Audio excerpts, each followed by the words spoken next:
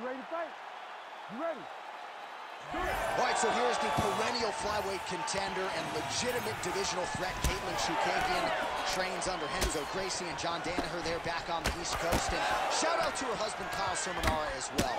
A hugely unifying force in the corner and career of one Caitlin Chookagian. And she's not overthinking the matchup here tonight. She understands that perhaps her opponent's going to want to put her on her back, but she's put in the time, as she says, the hay is in the barn. And wherever this fight has to play out, she said, I'm getting the finish tonight. Great block there. So the newly minted Brazilian Jiu-Jitsu black belt Caitlin Chookagian showing off that footwork and the jab here early. Yeah, you know, she is a grappler, and she has developed in that skill.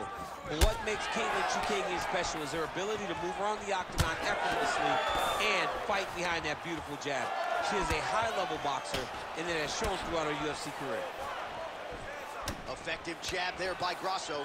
Man, has she come out swinging tonight. Don't tell her about Muhammad Ali running miles backwards. She's moving forward. She's going forward from the moment the official says to fight, and that is why we enjoy watching her fight so much.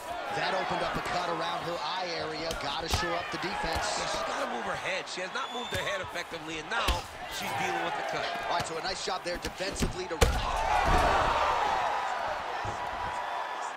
I got blood on my face, I got blood on my hand, I got blood on the floor.